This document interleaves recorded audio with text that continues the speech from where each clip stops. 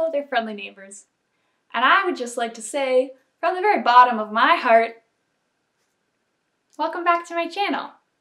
Filming setup has changed. This is different. Not sure if I'm satisfied with it yet. Andromeda's being loud in the background. This is just how it is on my channel. Lighting is probably weird because once again, I don't understand lighting. Sound might be a little weird while I figure things out. Might take a couple videos, but hey, y'all are along for the ride and that's what matters. It is currently springtime. I love spring. Mostly because I hate winter.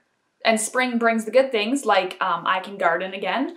And now when it precipitates outside, it is no longer snow. It is in fact rain. This is the time of year that our ferrets go through some very important changes. Most ferrets begin to lose their beautiful luscious winter coats. Very sad about that. And our ferrets start to lose some of their winter chub. Once again, very sad about that. Andromeda is no longer the thick queen that she once was, and she is in fact now a skinny legend.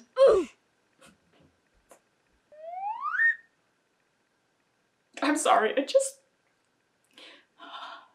I love ferrets in winter, but I hate literally everything else about winter. You guys have obviously seen the title of today's video. Today I'm going to be bathing my ferrets with the help of some beautiful royalty-free spa music. It's what they deserve. Before I get into me just doing the shenanigans and bathing my ferrets, I do want to talk a little bit about ferret safety when it comes to bathing, because it's something that a lot of people like to do because ferrets smell bad, and a lot of people think, oh, ferrets smell bad, must give bath will help with smell. Unfortunately, that's not actually the case, and that's what we're going to talk about really quickly. If you don't want to hear me talk about giving ferrets bath and bath safety and how to safely bathe your ferrets, feel free to skip to the time that I have somewhere on my screen here. I don't know what time it's going to be, because I don't know how long I'm going to talk for. Probably for a long time, knowing me. And I haven't edited that part yet, so editing Kenya is doing that job for me. Oh, right. Go to this time if you don't want me to talk. Or just click off the video if you don't want me to talk. I would like it if you would stay, but I am not your keeper, and you have free will. So let's talk about ferret bath safety. The number one thing that I want everyone to be able to take away from this video if you are going to be bathing your ferrets is this. You should not be using any ferret shampoos that are sold at pet stores or online. I know you look at the shampoo, it's got a picture of a ferret on it and it says it's for ferrets. So that means it's for ferrets, right? No, no, no, no. No, no, no, no, no, no, no. The more you own ferrets, the more you're going to realize that at least 75% of the products out there that are marketed for ferrets are actually completely terrible for them. I've gone through a couple of other products on this channel before that are bad for ferrets. We're going to specifically just talk about shampoo really quickly and why it is bad for ferrets and you shouldn't be using it. The first reason it's bad is that ferrets have very, very sensitive senses of smell. They rely a lot on their sense of smell, so weird smells in shampoo are something that are going to completely throw them off. One of the ingredients listed on a lot of these shampoos is just fragrances. What kind of fragrances? I don't know. Just fragrances. Because the problem is when you are putting a scent on your ferret, first off, you're disrupting the way that they sense the world. Ferrets have very terrible senses of sight, so they rely a lot on their hearing and their sense of smell to explore the world. So if you have a ferret that's wandering around somewhere and the only thing they can smell is this weird fragrance that you have put on them, it's going to make them probably pretty stressed out, and it's just going to make them have a bad time and not understand what's going on around them. We don't like that for our ferrets. The second reason it's bad is it can actually lead them to stop eating or have not as much of an appetite. This is something that's talked about a little bit in Ferrets for Dummies when the author talks about why you shouldn't be using bitter apple sprays for your ferrets. And this is because they will bite into the bitter apple spray and then they will have that taste in their mouth and it makes them not want to eat food. The same logic applies to shampoos. If you aren't completely rinsing out that shampoo, or God forbid, if you are using one of the waterless shampoos, which I'm going to talk about in a minute, your ferret is going to lick themselves and they're going to get that taste in their mouth and that might make them not want to eat anymore, which is really dangerous. One ingredient that's in quite a lot of shampoos and very much in the Marshall's shampoo is aloe. Now, I could go on a huge vent about this thing in particular, but I will keep it very brief. Aloe is toxic to ferrets. Yes, the main shampoo that they have marketed with the aloe and the tea tree is one that you're supposed to theoretically rinse off of your ferrets, but it is possible that you're not going to rinse all of it off, or while your ferret has the shampoo on them, who knows, maybe they're going to get some of it into their mouth or something like that. The real kicker is their waterless shampoos. One of the ingredients on these waterless shampoos is aloe. This waterless shampoo, on the instructions, it says you're supposed to put it on your ferrets and then brush it out. How does that get rid of all of it? I'm sorry. Can someone who knows science explain to me how that gets rid of all of the waterless shampoo? I'm sure some of it gets flaky and comes off, but you're not getting rid of all of that shampoo. And now you have aloe on your ferret. And you want to know another little tidbit of irony on this whole aloe thing? If you go on the Marshall Ferret Instagram page, Marshall, aka the company that owns this shampoo and sells it, they have a ferret care guide. And on their ferret care guide, on the list of toxic items for ferrets, they list aloe. And yet they're selling a product for you to put on your ferret that your ferret is very likely going to lick and therefore eat that contains aloe. Riddle me this, I don't understand. Can someone please explain? Marshalls, contact me. My contact info is in the bio.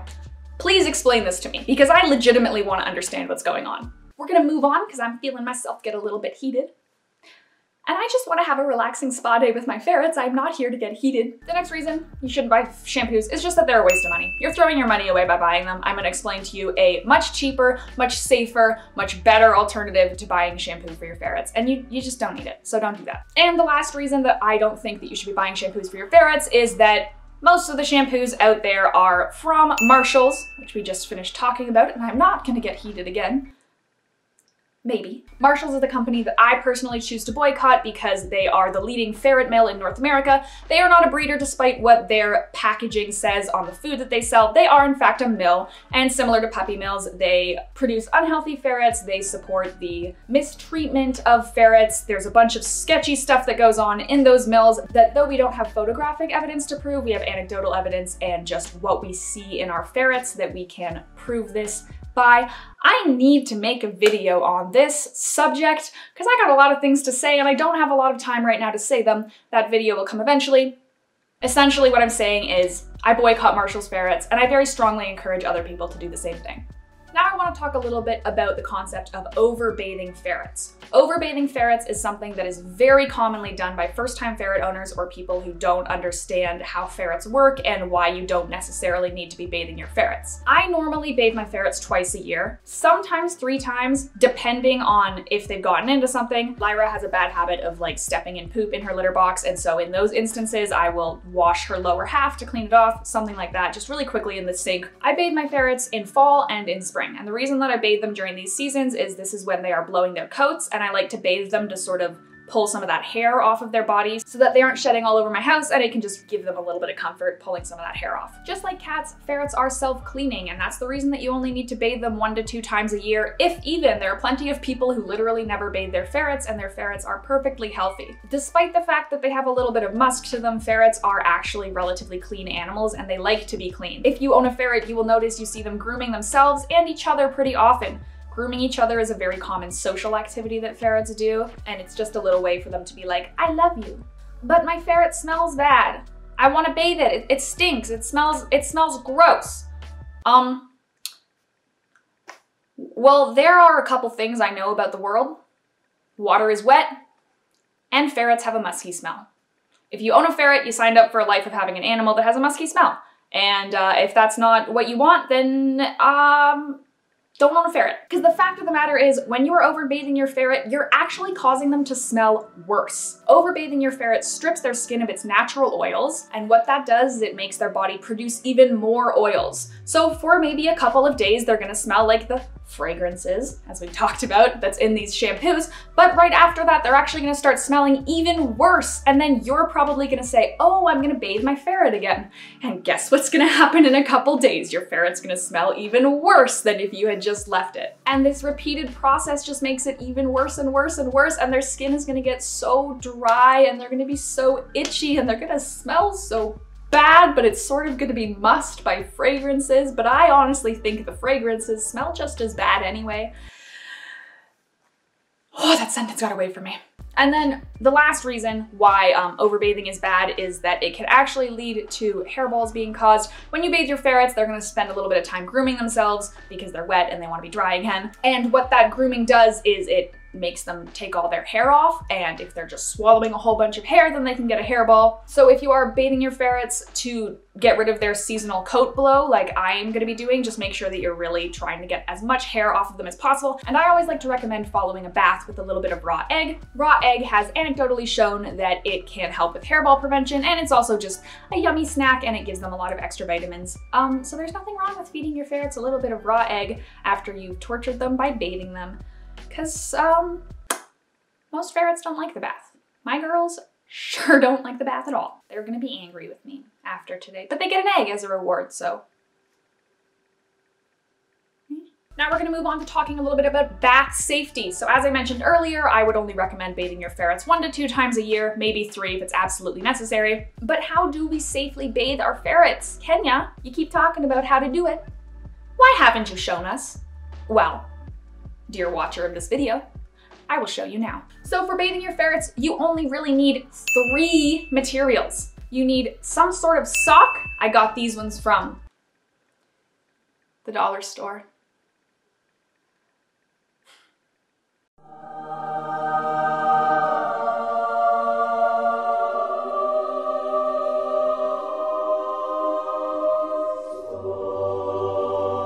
Or you can just use an old sock that you have or cut up some tights. You can also just use a plastic bag with some holes in it or a cheesecloth. I don't know, you're just looking for something meshy that's this kind of material.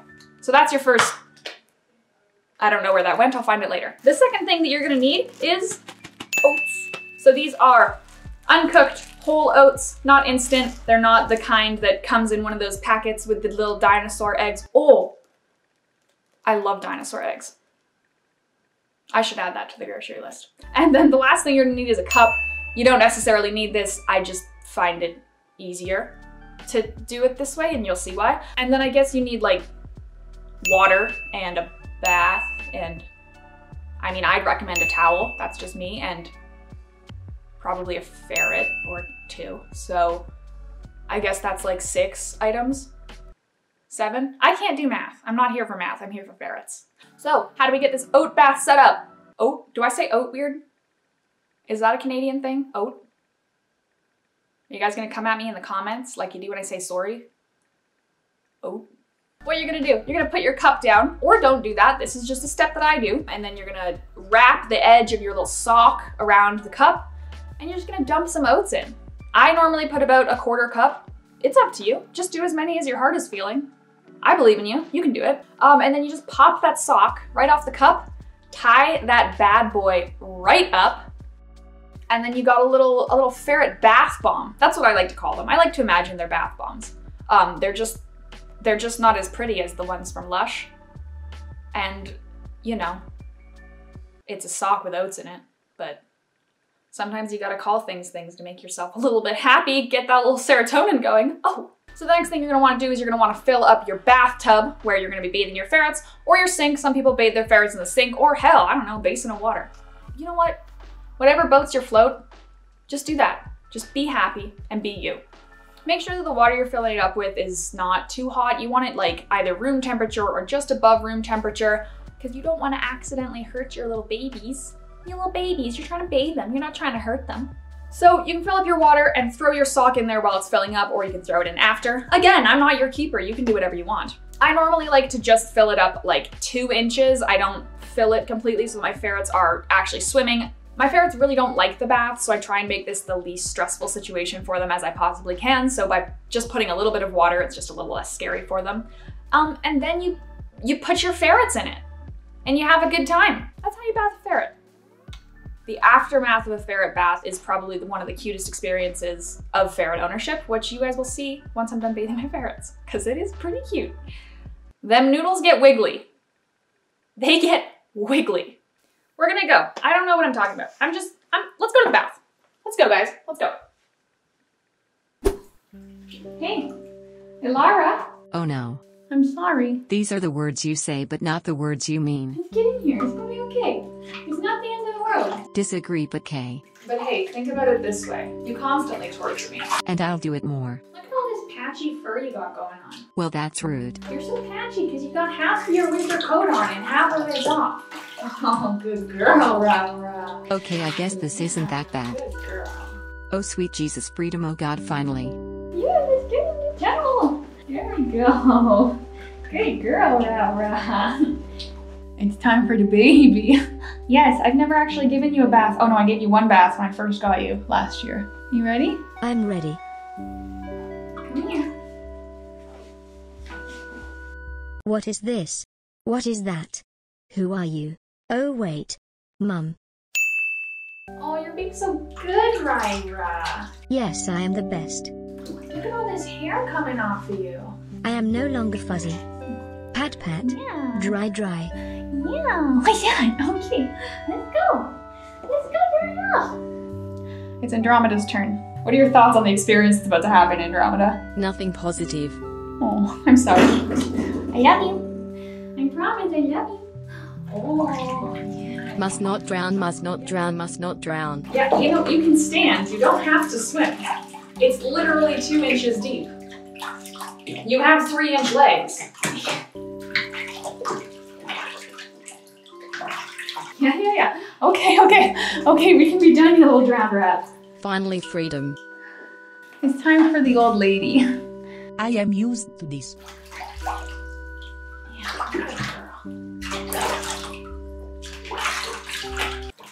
Oh, your hair is nice and patchy too, but that's just because you have cancer. Aww. You're beautiful, Nova. You're so beautiful.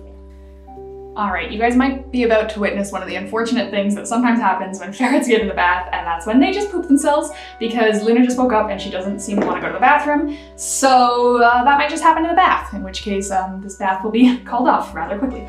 Little did you know, foolish mother, that is just according to Keikaku. Good girl. Torture. Torture. Okay, this part is nice, I guess. Psych, I hate it. Once again I am calling down a curse upon you and your family. This curse will be forged with magic so powerful that no gods, old or new, will be able to free you. For the remainder of your lives you will suffer the way I am suffering now. Repent your sins at once, evil witch, or you will face my undying and eternal wrath. Hey, girl. You escaped this time. Barely. So now the bath time's done. We get all these silly noodles. And they're being real silly. This is the best part about bathing ferrets in my experience. It is this chaos that happens afterwards. Must become dry. What was that? I will rub myself dry or die trying. Dry or die. Dry or die. Dry or die. Dry or die. Dry or die. Dry or die.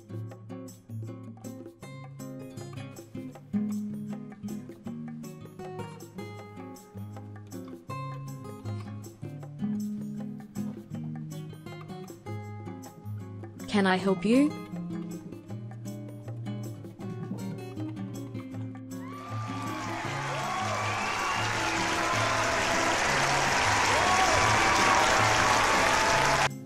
Must run. Egg, egg, egg, egg. I would like some egg too. Egg, egg, egg, egg, egg, egg. Egg. Luna, can you come here for some egg?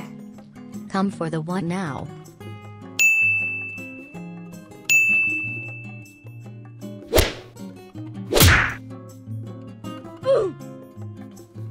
Can I interest you in some egg?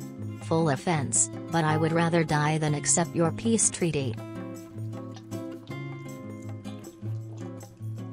Well, thank you guys so much for watching today's video. Luna is pretty mad at me still, but... Unhand me, heathen. Okay, well, goodbye. Teenagers. Am I right? Let's get Lyra up in here. The one ferret that actually loves me unconditionally. And give me all the serotonin I'll ever need. That and the antidepressants.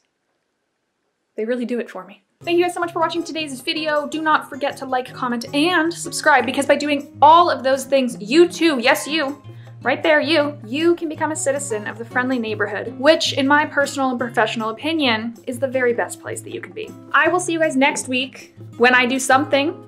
I'm not quite sure what yet. I do not plan that far ahead. Bye everyone.